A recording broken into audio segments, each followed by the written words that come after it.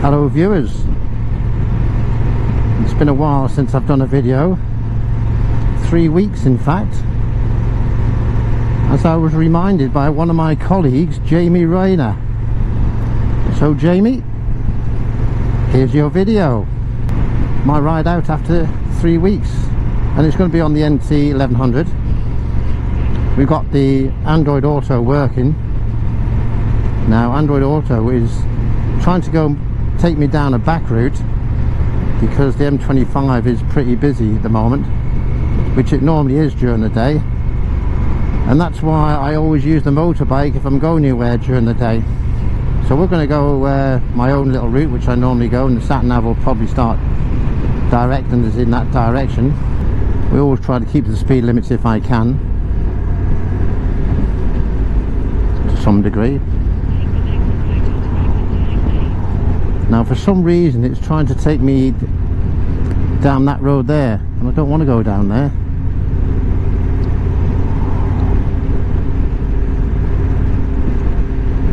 So it might be that the sat-nav is telling me to avoid something. It's normally right, is all I can say, but the sat-nav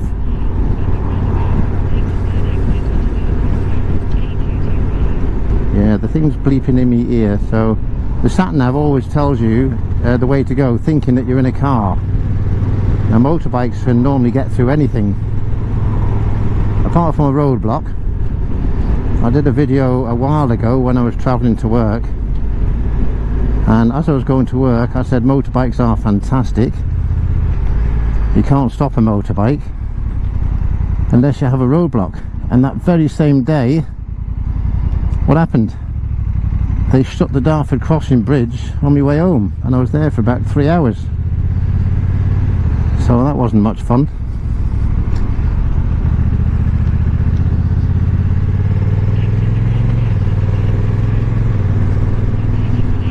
I'm going to turn the sound off on the sat-nav, and on the Android Auto there's a little button there, you can actually mute it. So I've muted that so I don't hear anything, because I know where I'm going. Yesterday there was I had a live stream, and if you haven't checked out the live stream, check it out. It's the one where I was explaining about the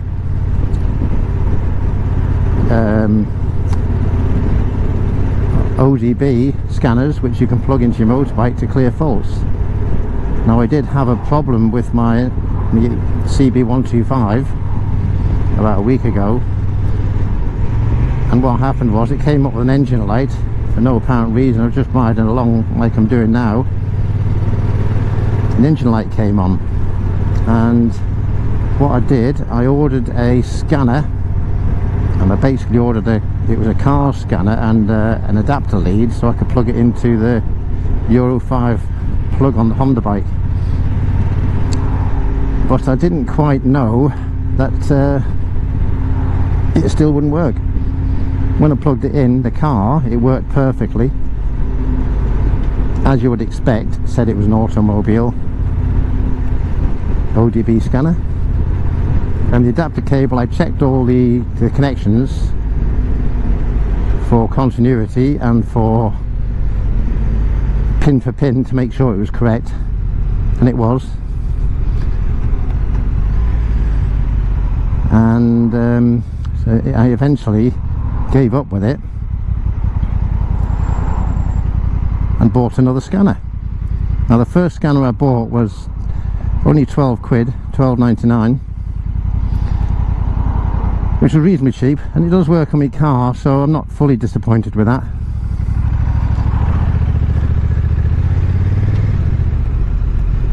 Let's see if we can get down here.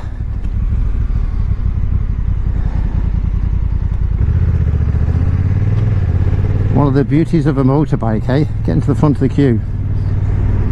So yeah, where was I?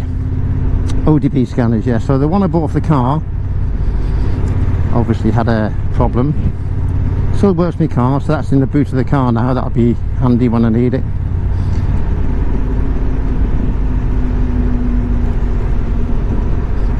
And when the new one arrived, it was a little bit too late. because the alarm or the engine fault light had gone out on its own. But luckily enough, the scanner that I bought, the second one, you can actually check the history of errors that was on there, and looking at the problem, it said it was an O2 sensor. I can't remember the actual number of the error, but if you watch the live stream that we did yesterday, you will probably see the error. I might do a little video on the error and the scanner at a later date, so keep an eye out for that.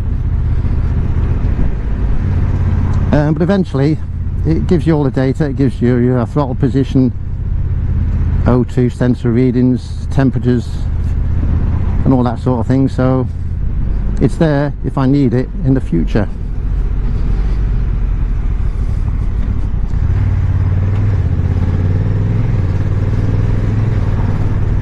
So I'm out today basically because I need to do a bit of shopping, and I don't go anywhere in my car normally during the day around this area.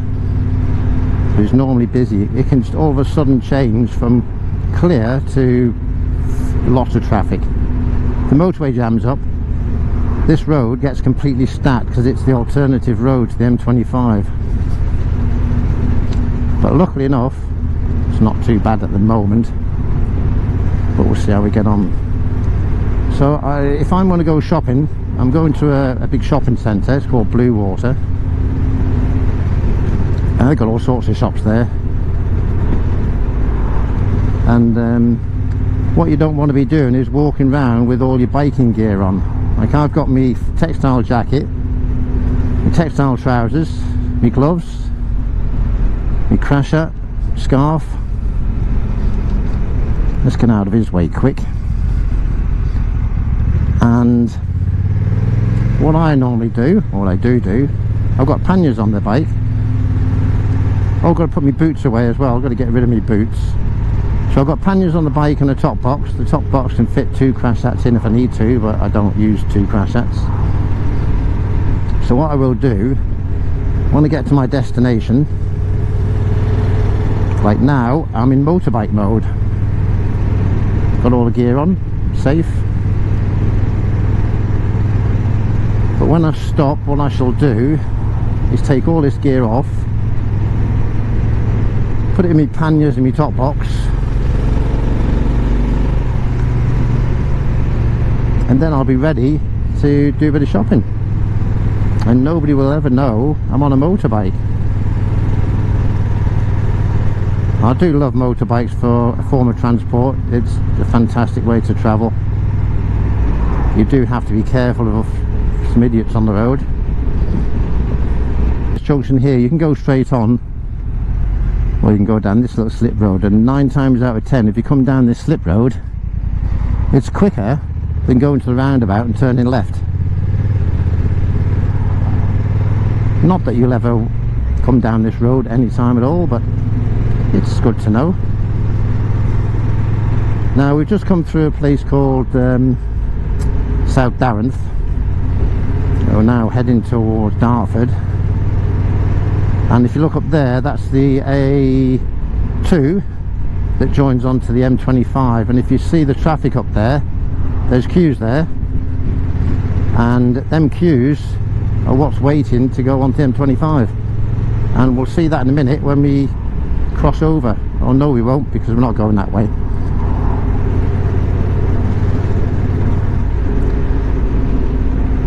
You would have seen it if I was going up there to the left, but I'm not.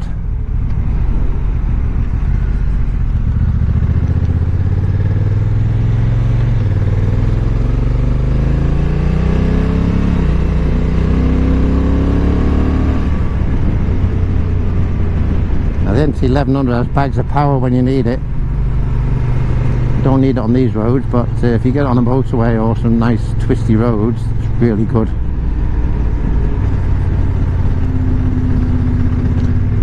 Now I posted a couple of items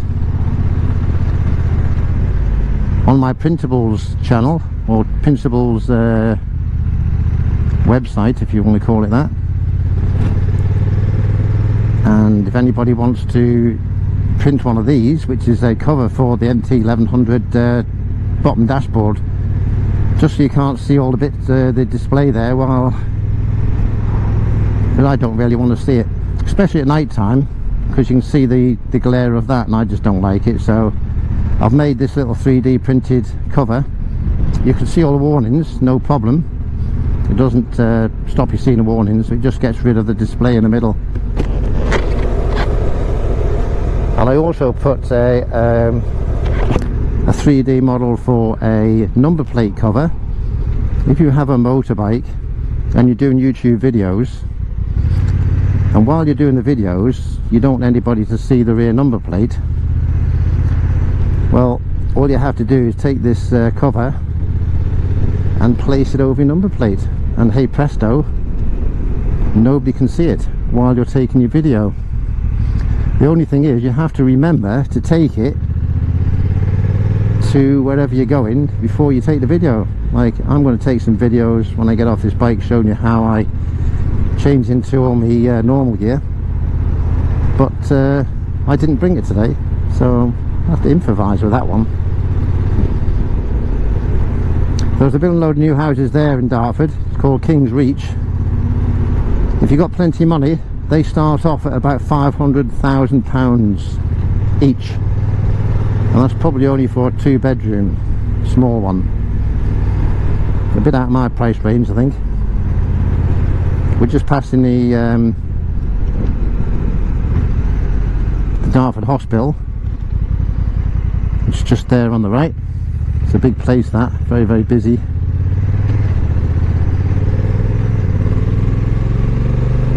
Now, Bluewater Shopping Centre, which is we're off to now, is in a, it's just there to the left, and it's in a natural, well, I don't know if it's natural, but it's in like a sunken hole, if you know what I mean. There's like cliffs all the way around it, and it's right in the bottom of them all, and you'll see that when we get a bit closer. Now, there's something else I put on the Principles website to download for the MT, and I know what it was now. It was the power socket adapter plate. Now, on this bike I've got here, under the seat I've got two 12-volt sockets, which come in very handy if I'm going riding anywhere. I can stick my phones under there, or my chargers and bits and pieces can come from it. And to fit them there, I made a 3D printed bulkhead. And if you have an NT1100 and you want to put power sockets under your seat, get down to principles.com. the link's in my home page for the YouTube, it's on the top, and see what's there. If you print that, get a couple of 8mm studs, about 6 nuts and bolts, a couple of washers, and you'll obviously need the two 12-volt sockets, one of which on mine is a USB. It's got twin USB on one of them, and it's got a normal 12-volt socket on the other. So yeah, check them out if you're interested. If you've got a 3D printer around, then have a go at printing them.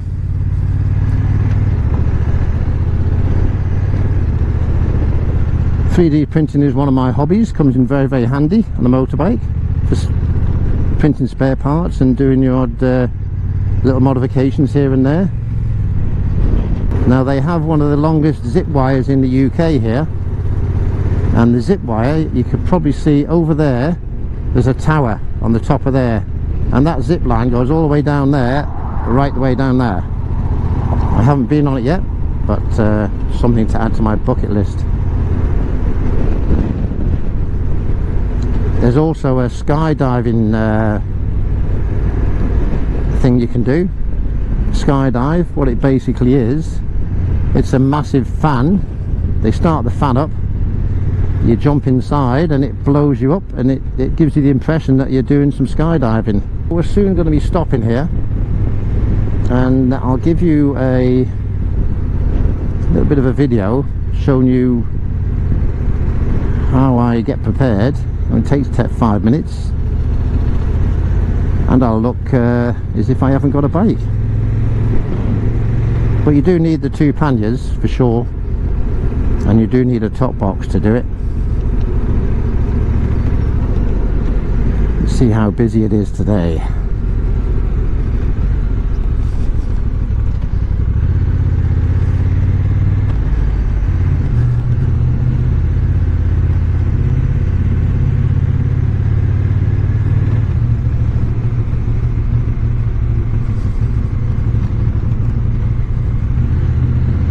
We're parked next to all the Teslas, all the cars being charged with the batteries.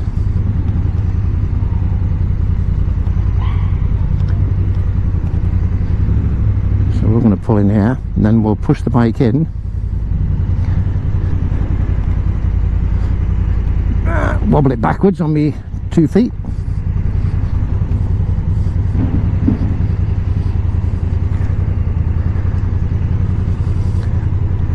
There we go.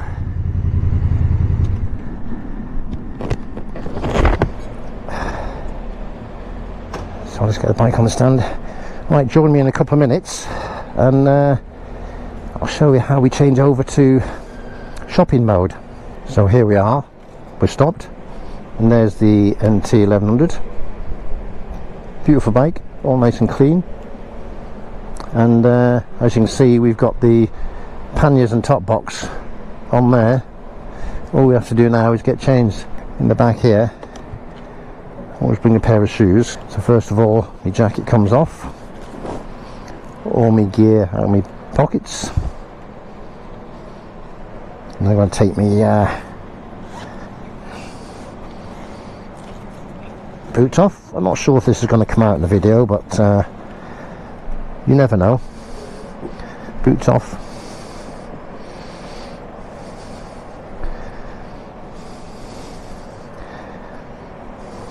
And trousers off. As you can see, I've got a hole in my sock, but never mind. And then what I'll do, get my shoes on.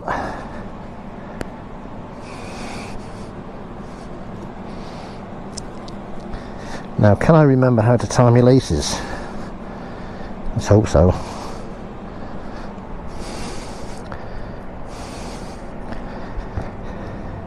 Now, I'm not getting much shopping today, just a little bit. I don't find it any sort of inconvenience doing this. For me personally, I'd rather have this short time putting everything away than spending all that time in traffic.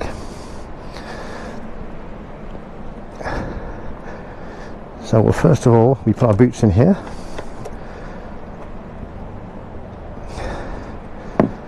One goes that way, one goes that way. Boots. Now I can actually do this on the CB125F as well. Should put them in there as well, actually.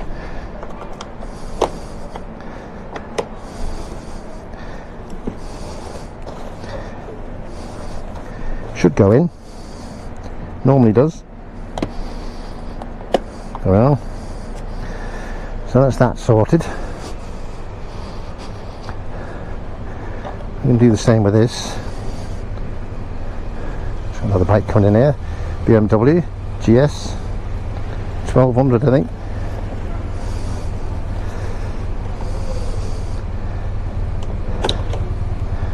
They go in there.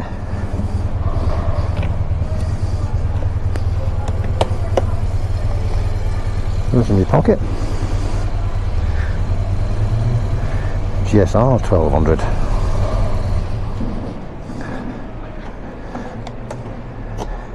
And I'll just put my hat in there and we're ready to go. So there you have it.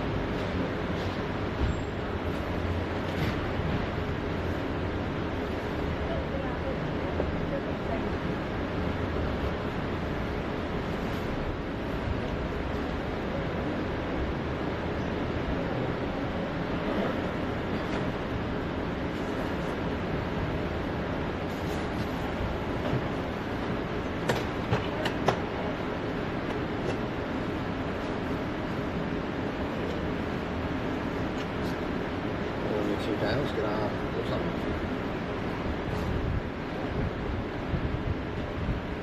That's just on. There you go. So here we are, we've got our crash net on. Shopping's in the bag, in the top box. Shoes are in the right hand pannier. And make sure my headset's turned on, which it is. Bike on. While the Android Auto sorts itself out.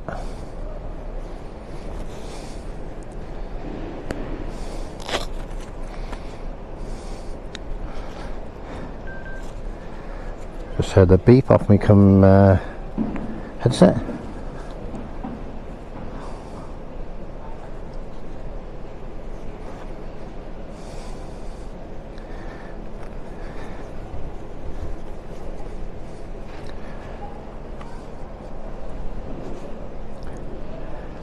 And Android Auto should start up in a second.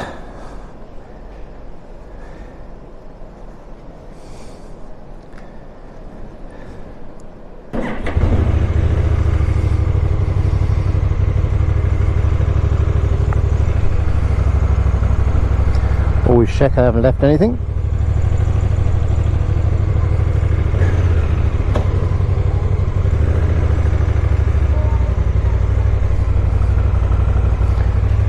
Let's go.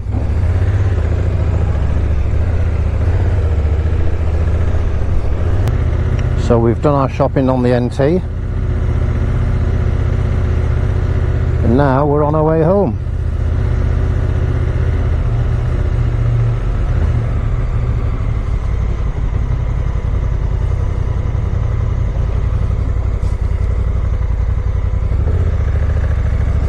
Should only take us about 15 minutes, I would think.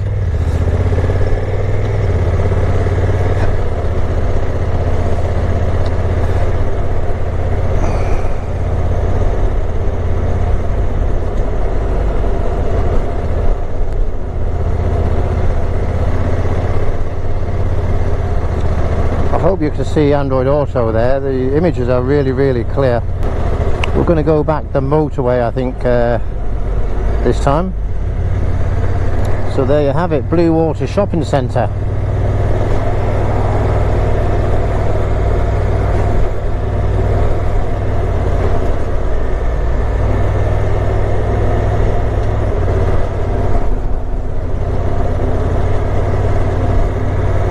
This road here goes right away around the whole shopping centre.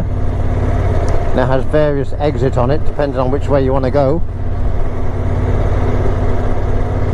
Not your usual ride in the countryside, but it just gives you an idea of how you can travel on a motorbike and go dressed for the occasion, any occasion. Just stick your gear in the top box and panniers, and away you go, and you'll get there on time for sure.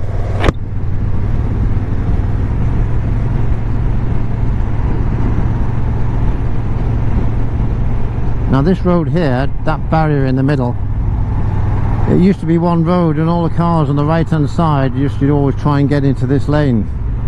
So what they've done, they've separated, so you can't do that anymore.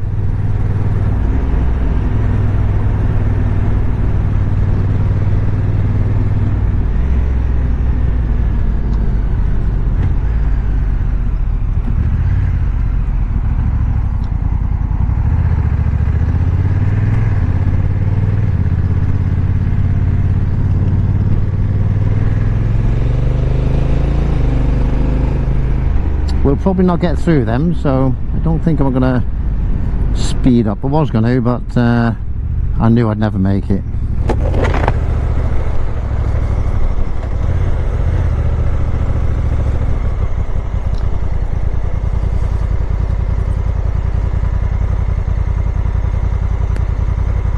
Just going to put that into Sport 1.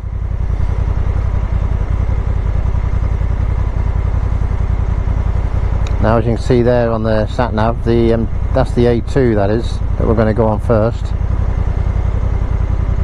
And when we get on the A2, we'll be pulling off very quickly onto the M25.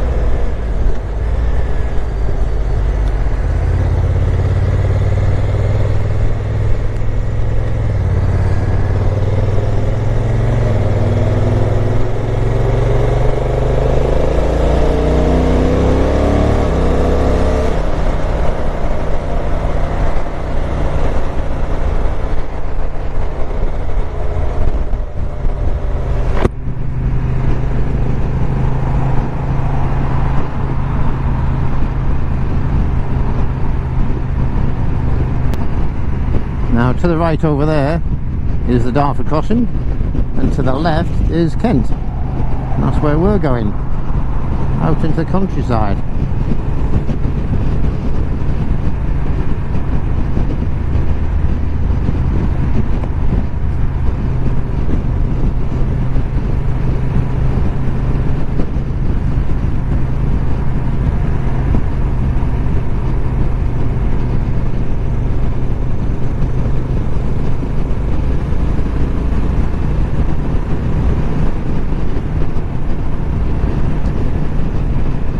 Be quicker on the way back because the motorway is always quicker now, unless you're in that traffic over there.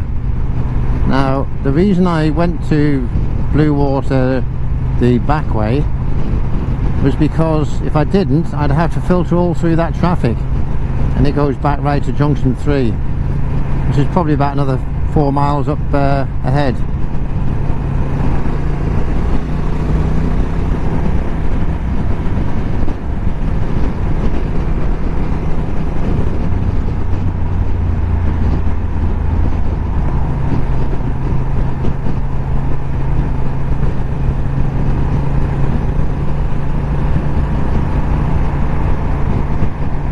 I'm glad I have a motorbike. The amount of time it must save in your life if you add it all up. They're going to take probably an hour just to get 2 miles, 3 miles.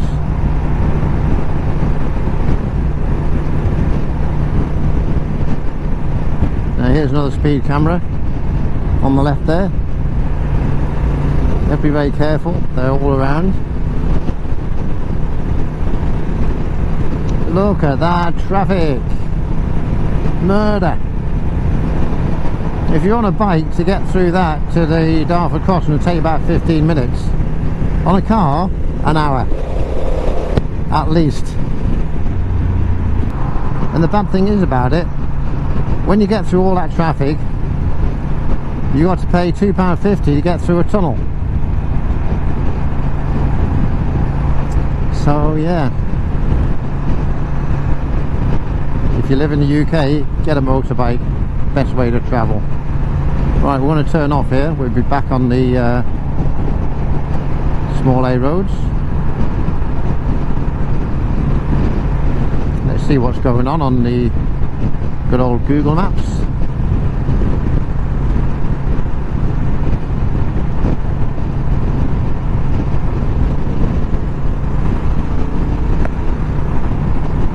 Let's get home, have a nice cup of coffee.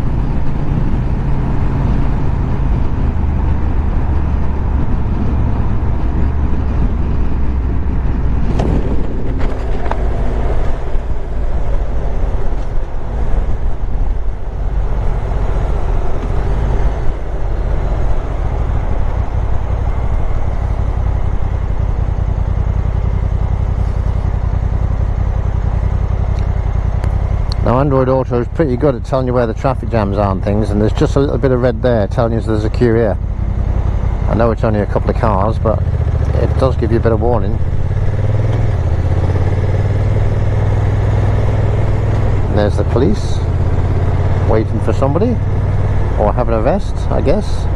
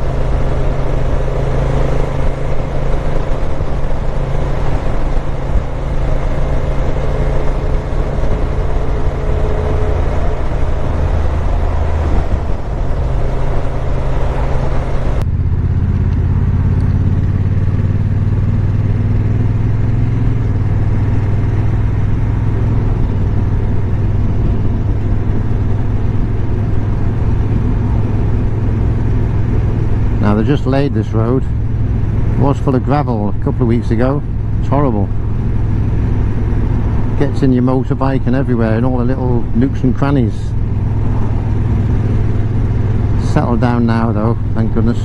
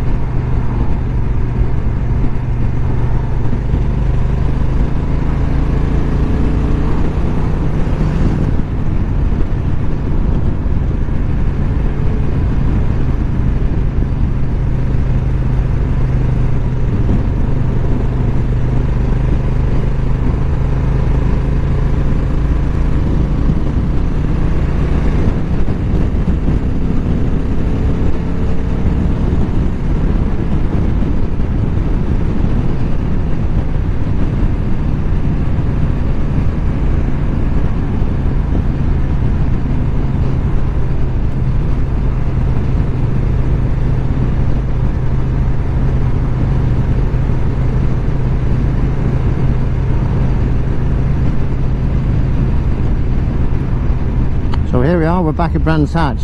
Nice round trip, done the shopping, come back.